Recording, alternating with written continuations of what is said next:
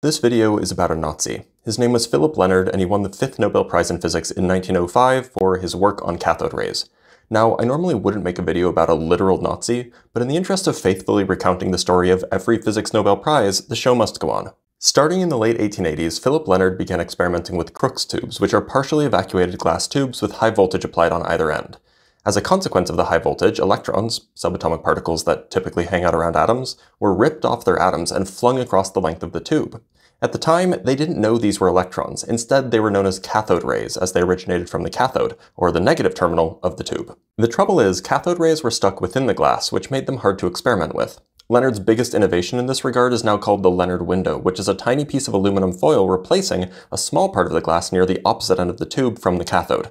This thin piece of foil let the cathode rays escape the tube without disturbing the partial vacuum inside, allowing them to be studied in greater detail. And once they were out, all sorts of science could be done, and it was primarily for this innovation that he won the prize. But his work didn't stop there. Once the cathode rays were free, he was able to prove that they behaved the same way outside the tube as they did inside. They were capable of producing fluorescence and being bent by magnetic fields. Further, he was able to show that they are absorbed by different materials in a way that depended on the material's density, that they carried electricity with them, and that they aren't all the same. They can be deflected in different ways by electric and magnetic fields. All these features lent to the idea that cathode rays were not mere undulations in an underlying field like light was, but that they were genuinely particulate in nature. He later showed that when ultraviolet light is shown on metals, low-energy cathode rays were ejected. That is, he discovered the photoelectric effect.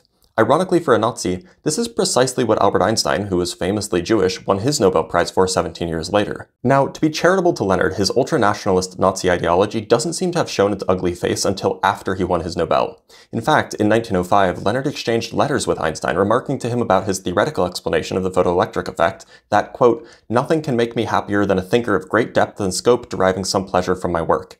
Einstein in turn referred to Lenard as a, quote, "great master and genius." However, this pleasant relationship didn't last long, and even a few years later, Einstein wrote in a letter to a friend that, quote, "His theories on the ether seem to me almost infantile, and some of his investigations border on the ludicrous. I am very sorry that you must waste your time with such stupidities." Lenard's turn to ultranationalism became apparent during World War I, and he eventually followed in the footsteps of the Nazis, disparaging the theoretical, mathematically driven physics of scientists like Einstein as Jewish physics.